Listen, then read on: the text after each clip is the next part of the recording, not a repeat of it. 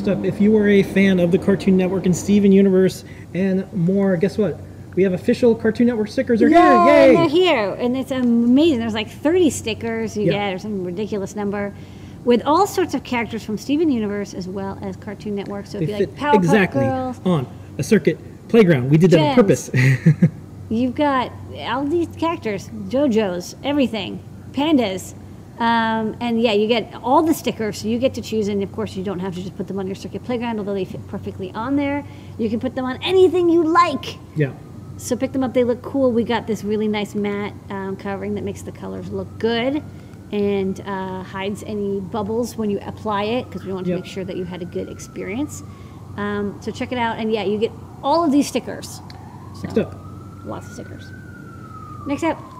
If you have a monster mask and you're like, well, I want to protect my eyeballs, the TFT displays, by attaching lenses onto them, which is what we recommend, we have the hardware kit now. So the hardware kit is the 2 plastic pieces, and I'll show them off. And they're barely visible because they're clear, but they're little plastic pieces. We even have little matching spines, I guess. And they come with hardware for attaching it, and as you see, the lens has a lip in it, so it's the display and then the lip of the glass or plastic lens, and then the plastic, and then we have screws that fit it together, and they're the perfect length, so that's nice. And then you get 2 pieces, and we recommend it. First off, it makes the eyes look, I think, a little bit better because they pop out a little bit more, and also it protects the displays, because the displays they're delicate, they're designed to be behind glass. But we're not making phones here, so instead you would put these big ass lenses. And in this version, it's pulled apart. We also have an extra piece. It's a bonus piece. It's a little nose centerpiece that you get. It cuts out for free, and I'll show it here. Well, you have your goggles if you want to just. Well, no, because I have to show it's this piece here, because it fit inside. So we're like, oh, just cut it out, because we have to cut out the center anyways. So this is, if you want to, you can put this in the middle here and then reconnect the 2 halves. So if you broke it apart and then you're like, oh, I didn't want to do that, you can then reconnect it by bolting this piece in place. So it's a little freebie. Okay, hardware kit. Next up, this is coming soon for all the folks who are like, I really like that machine learning stuff you've been doing because you're making it so easy. It looks like a lot of fun. Can I sign up to get this hat? When is it coming out? Well, we don't know exactly when it's coming out, but we do have a prototype going, and people want to be notified. So what we did is we set up a sign-up page so you can be notified when the hat's ready to go. We're still designing it, improving it, but as soon as it's ready, you'll be notified. I don't see why we wouldn't release it. Next up, this is one of my favorite new products ever. This is the Gizmo. Gizmo! That works with the Circuit Playground Express. If you look really close and you're a fan, you see it's a little bit after midnight. It's also called Gizmo. Probably see where we're going there. Yeah, well, we didn't want to call it hats or shields or feathers. We wanted something different, so we decided Gizmo. I don't remember exactly why, but we did. So this is a Gizmo. We already had the Proto Gizmo. We put in a couple weeks ago, and that was sort of a test run. So this Gizmo adds a display, because a lot of people were like, well, I want to add a display to the Circuit Playground. How do I do that? So this gives you a 240 by 240 TFT display. You'll notice I really like this display. It's affordable. It's durable, it's not too thick, it's easy to connect, and it's very colorful and IPS. You also get 2 3-pin STEMMA connectors. So in the store we have servos that have these connectors that plug in, or NeoPixel strips. There's also an audio amplifier, so if you connect a speaker, you can have a nice audio output. That's great for the Express. And then I'll just show off what's neat is that, the display is programmed over these pads, but you still get to all the use of all these sensors and stuff. So for example, I've got the A and B buttons, and when I press the A button, it'll display a nice Blinka, and when I do the B button, it'll display a nice Adabot. So you can go back and forth. So it's just a really easy demo you can build with your Circuit Playground and this display, and this is just showing bitmaps, but of course you can do little animations and text, and with CircuitPython it will show the REPL. And you still get all the NeoPixels and the switches and the buttons and the speaker. So you can actually make pretty advanced little wearable portable devices. Yeah. You can feed it electricity after midnight. Don't get it wet. And sunlight, you got to be careful with sunlight. What I like about these displays is you can see it's IPS, so it looks good even from an angle, it doesn't have the reversal that low-cost TFT displays have. And then, yeah, you can connect servos or NeoPixels with these plugs to make kind of an all-in-one plug-and-play circuit playground project.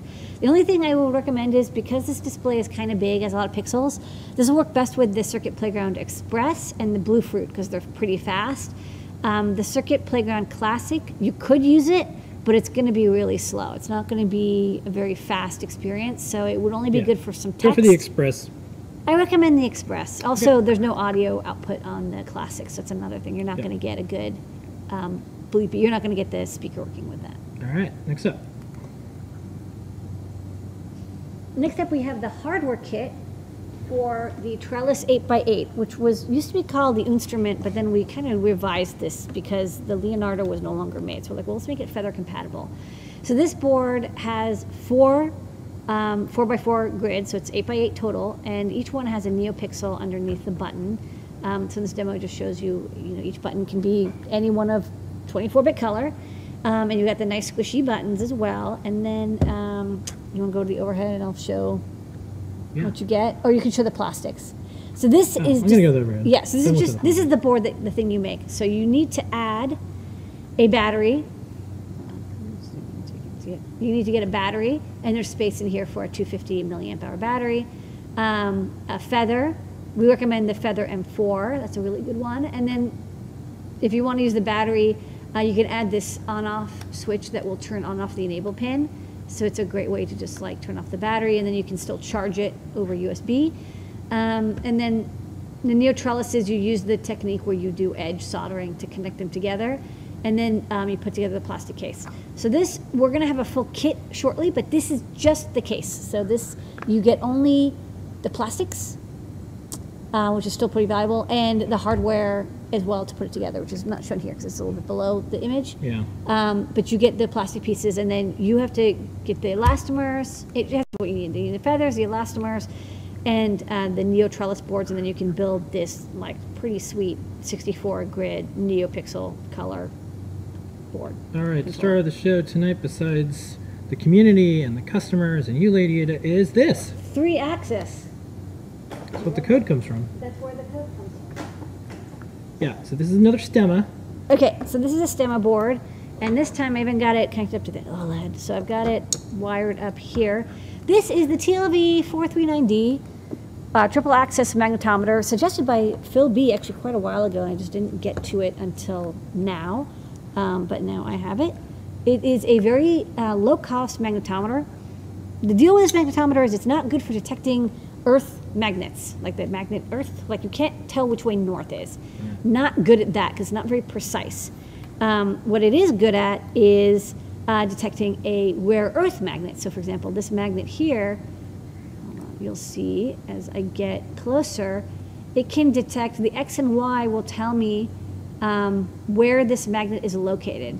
So it's really good at high strength magnet detection, and it's originally designed for making turning this magnet. You put it on a joystick, and you basically make a joystick that has no mechanical connections, because people when you have a joystick, eventually it's a potentiometer, eventually it wears out because people use it so much, so it's not durable long term. So if you want a non-contact potentiometer, this makes a great version. But it can also be used for general purpose, detecting a magnet in XYZ space from a couple inches away. It's not good.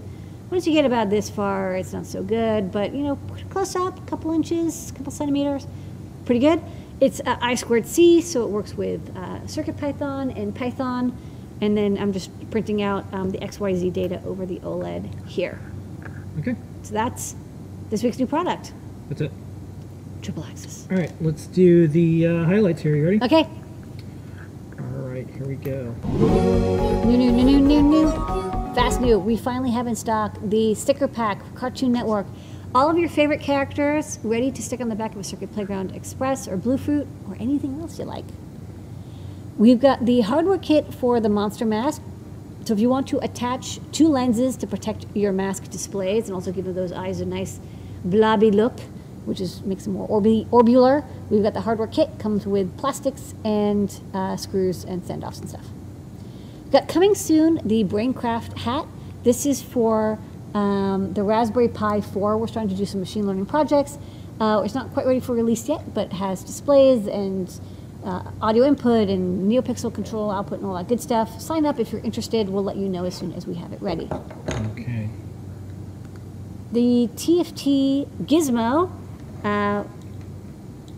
is a all-in-one display plus audio output plus connectors for servos and NeoPixels, and it lets you do display output on your Circuit Playground Express by adding a beautiful 240 by 240 display and speaker driver as well.